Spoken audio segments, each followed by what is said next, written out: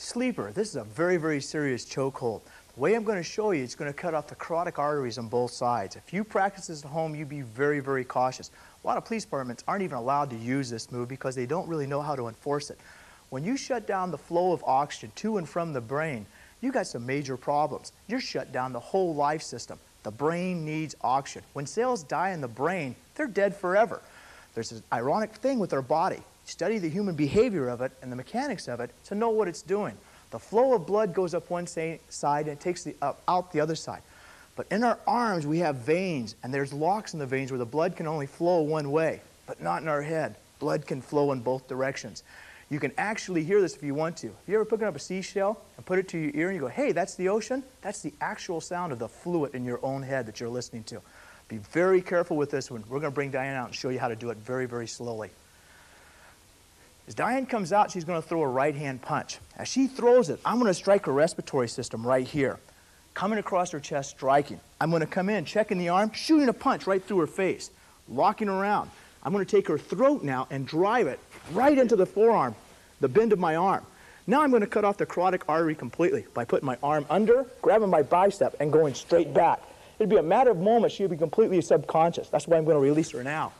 You can notice by looking in this tape, you might see the color in her face get brighter and brighter. She might get a little off. Why? I've shut off the blood. I've shut off the oxygen. That's food. That's energy. You need that. Let's do it again.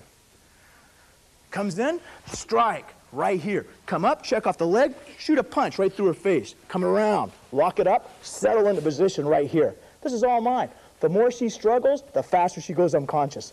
One more time. Comes in. Strike, come up, throw the punch through, shove the head in, grab, lock it down right here. This is a very, very serious. It's more than a sleeper. It can be death. Let's see it again. Come across. Let's look at it on this side. As Diane comes in, I'm striking across the chest. Bingo! Just like I'm hitting her with a 2x4. From here, I come up, shoot a punch right through her face. Take it around. The bend of my arm right here, I want to shove her throat right into that. Lock my head, falling back, holding her right here. She'll stop struggling just in a matter of seconds. Last time. Comes in. Strike, hit, shove, lock. Right here. This person's mine now. Completely out. My knee's in the back of her spine. Again, if you're practicing this one, be very, very cautious. This is a life or death situation. Remember, we deal with hurt, maim, and kill. This one's definitely on the list for kill. Watch how you're doing it. Accidents do happen. Be very, very cautious. Anything on this one, call me. I'll help you with it.